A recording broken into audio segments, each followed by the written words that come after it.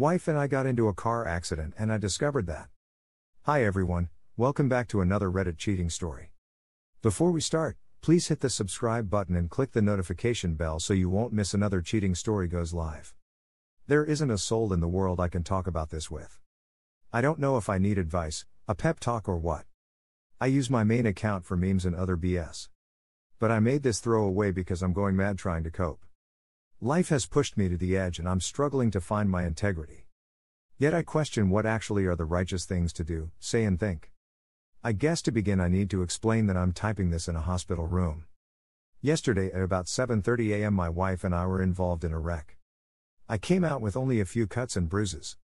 Mari, my wife, suffered a crushed shoulder, broken collarbone, 3 broken ribs and a collapsed lung.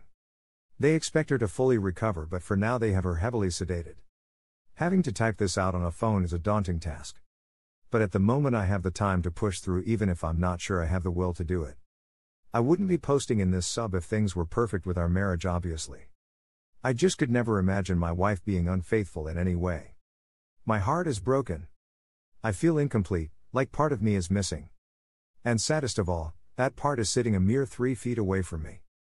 I had felt us growing apart over the last 3 months, but I couldn't come up with a reason why. We are both 34. Mari and I have known each other since we were children. We began dating in high school and all the way through college. She is the only woman I have ever done anything of a physical nature with. Up until recently she could say the same. We married a year after college and had our first child, Michael, a year later. 3 years after my son was born, Carrie, our daughter, began a life of me trying to spoil her rotten. I love my kids more than life itself. If not for them, I'm not sure I would be here right now. They were not involved in the wreck, thank God. They were spending the night at my parents'. We were due to fly down to Florida for a cruise yesterday afternoon. Obviously, that is all cancelled. But my wife decided to go out with her best friend even though I urged her to get home and not drive around in the snow. She swore she and her best friend Rebecca were just going to have a few drinks since they wouldn't see each other for a week. I went to bed and slept like a baby until about 5 a.m. I got up and looked out the window to see my wife's car was not out front, but we'd gotten several more inches of snow. I assumed Mari and Becca got a little too drunk and crashed at her place. I threw some clothes on and got into my SUV. Before I left, I texted Mari to tell her not to drive because the snow was too deep and I was coming to get her. It remained unread. I cannot guess how many times I have wondered what would have happened if she'd read that text. I'd still be living a lie. I'd still have a gut feeling. But I wouldn't be in the utter misery I now find myself. I got to Becca's and pulled up in front of her condo. I looked at the message again and it still had not been read. I had actually hoped Mari would read it and be ready when I arrived. But I resigned myself to the fact I'd have to go in and wake her. The front door was unlocked, so I walked in and looked to the TV room to my right. There was nobody passed out on the sofa. Rebecca's bedroom was downstairs, and I didn't want to wake her. So, I took the stairs up to her guest room and opened the door. Then my life ended. I remember walking into the room and seeing 2 heads peeking out from the covers. I remember leaning down to pull the comforter toward me. I even remember seeing my wife laying her head on some guy's shirtless chest. The next thing I remember was Becca, Mari and some half-naked guy I'd never seen trying to pull me off of him. I'd probably be in jail right now if they hadn't. But I honestly don't remember a damn thing.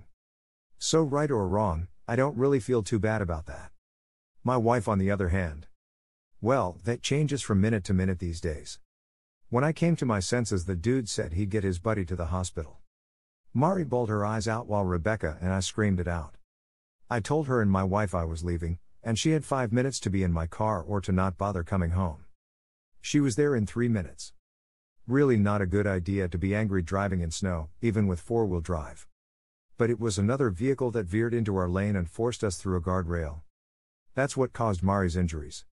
The car rolled, thank God for airbags. But we lived. The kids don't even know we had a wreck. I haven't called anyone. I probably should have. But this wasn't just a wreck. My life has been wrecked and I'm trying to gauge the damage before I start bringing others into the situation. I'm numb and yet I hurt like hell, and not from the wreck. I feel like I don't even know the person laying in that hospital bed. I want to ask her so many damn questions. But I really don't want to know any of the answers. She obviously no longer loves me. No one with a soul could cheat on someone they love. So, I have to ask if she ever loved me. And now that she has cheated, would I ever want her to love me again if that were possible? I don't know the specifics of when she first cheated. But in my book, the instant she did, our marriage ended. The vows were broken. She ended our marriage, and we are no longer man and wife. I don't need a divorce attorney to nullify my marriage, she's already done that. Therefore, I am no longer under obligation to the vows I gave. A huge part of me wants to just walk out of this room. I want to call her parents, tell them what she did and what happened, and then let them know she is their problem again after all these years. We said for better or for worse, and I meant it. But we are no longer married.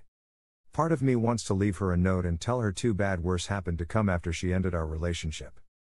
The only thing that is keeping me in this damn room is my children.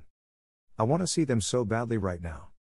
But I have some scratches on my face and neck. They'd know something happened if they saw me. As much as I feel my wife has defiled herself and our family, my kids need her. I thought I had a life partner. And as horrible as she ended up being, my children need a mom in their life. There are going to be talks I am not qualified to have and wouldn't know where to begin. There are going to be injuries that need kisses instead of being told to walk it off. I'm a damn good father, but I can't be a mother either. Please someone help me. How can I sit here and look over someone who has stabbed me in the back so cruelly? Should I call her parents to come? What do I tell them? I really don't want to be here, especially with her parents. If I don't tell them what she did, they are going to know I'm pissed off. What in God's name do I tell my children? Yeah, I can tell them we were in a wreck. But I'm not the kind that can fake emotion. Obviously, my wife does it with ease. But when I loathe someone, it shows in my face. They will know I am angry at their mother. How the hell did my life come to this? I already know I need to see a lawyer, I've figured that much out. But how do I handle this? Here are some of the best comments from our community. First of all, take a breather. Yes, you should call her parents and ask them to take care of her because you are mentally and physically in no condition to help her, even if you would want to. Also, tell them what she did. Don't start to lie for your wife, she has lied enough and these lies need to end right now. You need someone to talk to and to let your emotions out, so look for a good friend or a family member that you trust and talk to them. Don't make any life-altering decisions right now while your emotions are so raw. What you need now is distance to your wife and time to process and understand what she did there. This was not a one-time thing or something that happened out of a moment. This was long planned and probably her long-term affair partner, maybe not even her first affair partner. If she has stayed before at Becca's place, then you better expect to know now why she stayed there. Please stay away from alcohol and drugs, they won't help you. Your marriage is over and the woman you thought she was never existed in the first place, that was only the idea you had of her. Now you know who she is and what she is capable of, and sooner or later you need to ask yourself the question, if you would ask this woman to be your wife as well, or if that kind of woman is not a woman you would want by your side. In the end, she never wanted to come clean, never wanted to end this and keep on making decisions for her affairs and against you. She got supported in that by her best friend, but in the end this all only happened because she wanted this to happen. Good luck and stay strong. And please get tested for STDs, better safe than sorry. Thank you for watching, and don't forget to subscribe and turn on the notification bell for any future cheating stories.